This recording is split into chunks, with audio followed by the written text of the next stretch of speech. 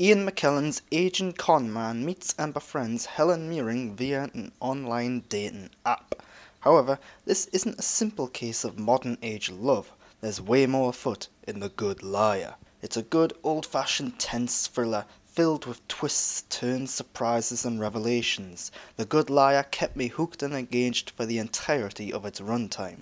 Towards the end of the film, some of these twists get a little exposition heavy, in scenes where characters literally sit down and explain everything.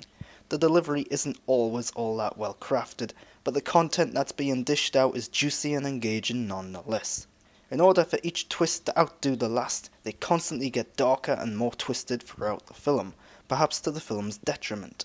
What is initially thought to be a somewhat light-hearted thriller eventually becomes really dark and serious, and one could argue that it goes a bit too far.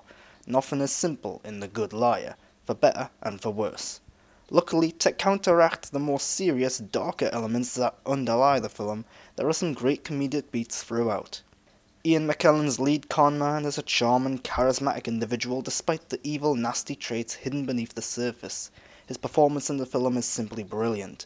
There are scenes in which he makes you laugh one minute and then sit back in trepidation the next. Some scenes show him seamlessly slipping in and out of his conman character like the flick of a switch. It's damn impressive and great to watch. Sadly, co-star Helen Mirren isn't given quite as much to do until late in the film. Prior to the final act, she spends most of the film as a love interest or a single, lonely, elderly woman. It's still well acted on her part, but there's nothing all that fascinating about her character until later on. Thanks to some great direction and editing, the film moves along at a brisk pace and it never seems to meander or stay on something too long. Everything feels necessary, adding to the greater mysteries and intrigues in the film.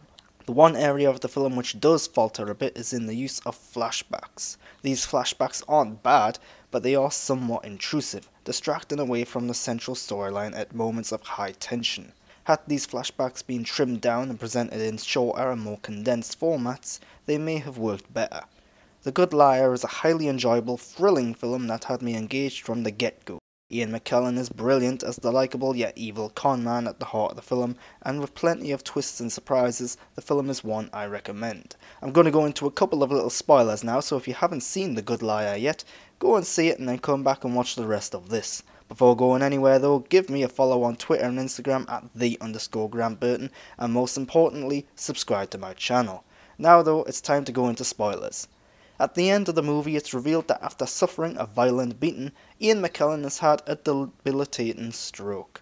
Whether he deserved it or not is a discussion for another time, but I don't think the film needed this scene.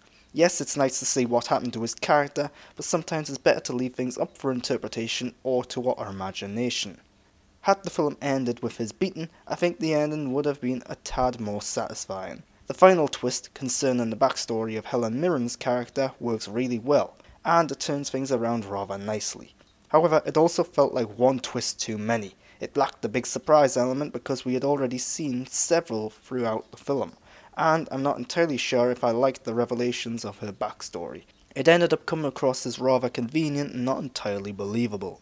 Finally, the initial relationship between Helen and Ian's characters felt a little on the rushed side in my opinion.